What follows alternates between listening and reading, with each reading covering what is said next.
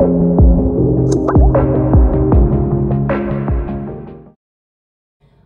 guys, so the first thing we're gonna do, starting out this video, is we're gonna erase this whiteboard, okay?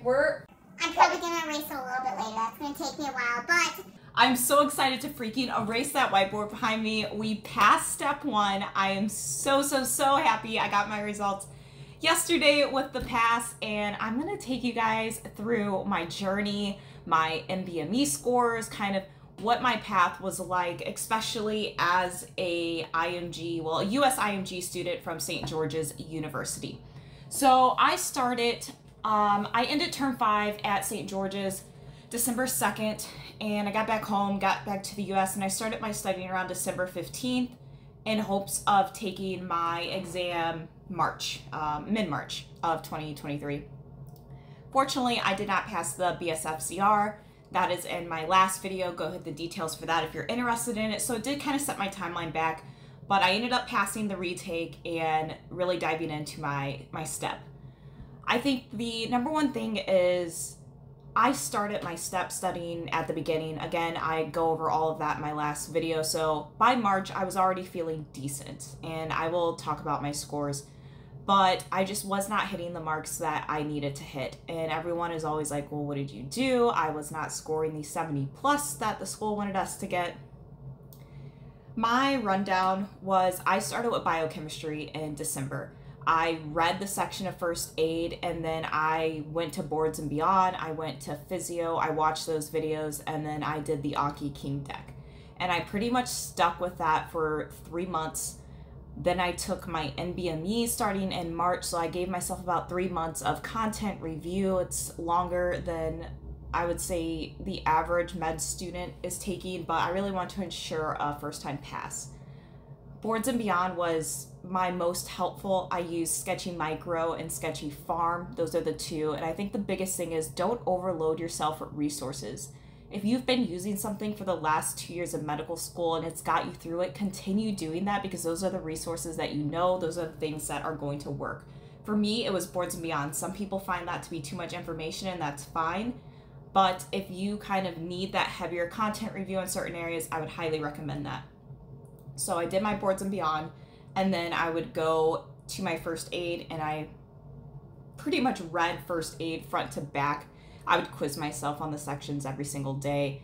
And then if you have a problem also making a schedule, I use the 7-day free trial of Cram Fighters. I implemented all of my resources, the subjects that I wanted to really press harder on at the top. It kind of lets you organize it, and it makes it for you. So you can calculate in your break times, you can calculate in how many resources you're using, how many Anki cards you think you can get through in a day if you're using Anki. But I did find that very helpful. And again, they offer a 7-day free trial. So just kind of go in, put in your schedule, and then you can save the PDF files as you go, so you're not paying every single month.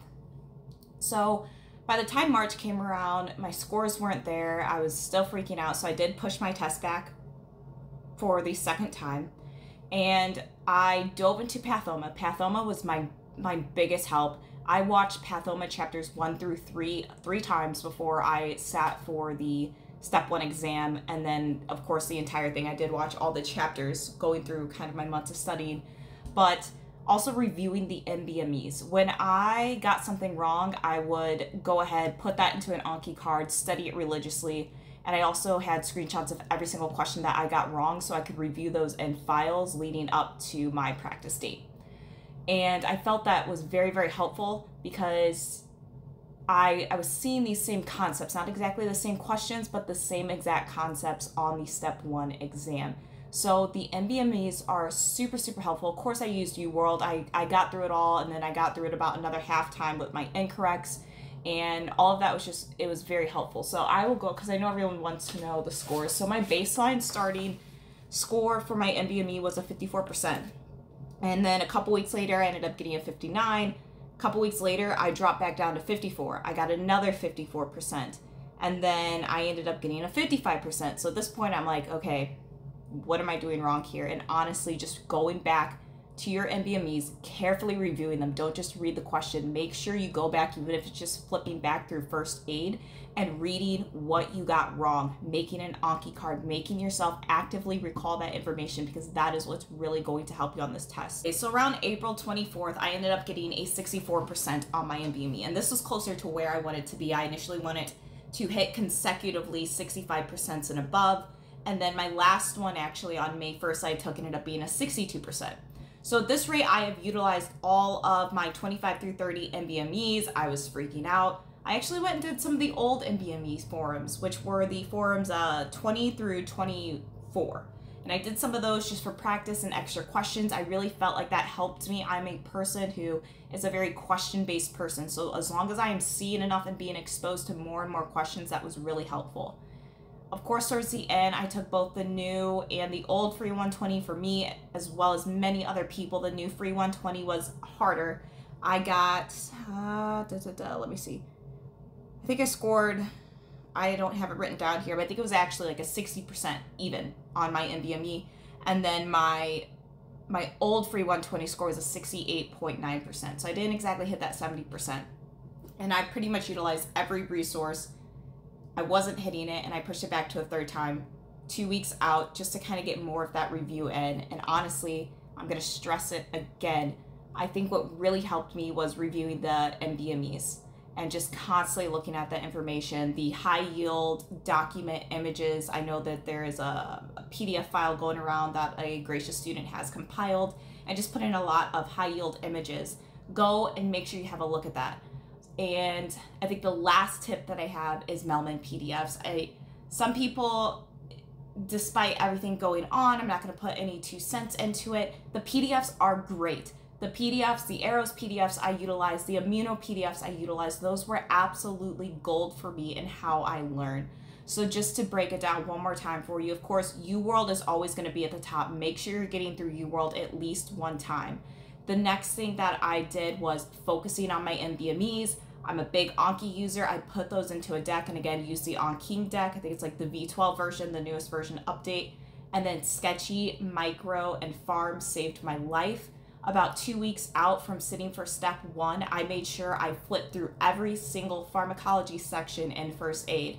And I looked at the drug, and I just talked to myself out loud. The mechanism of action, the mechanism of resistance, and pretty much a highlight yield thing for me to remember. And I think Dirty Medicine on pharmacology actually helped a lot more than Sketchy Micro. So Dirty Medicine has a full playlist of pharmacology. I highly recommend going through that before your step 1 exam.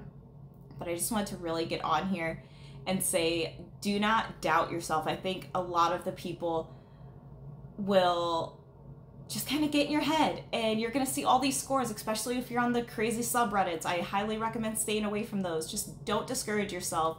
I did not get stellar scores, and I don't personally recommend just saying, oh, you know, I'm just barely passing. Always strive for that kind of 65 and above margin, and go in with confidence. Don't psych yourself out. Just make sure, like, trust in the process that you've been. I studied for 6 months. It was not my intent. I was planning on studying for only 3, but it is what it is because I got the pass out of the end.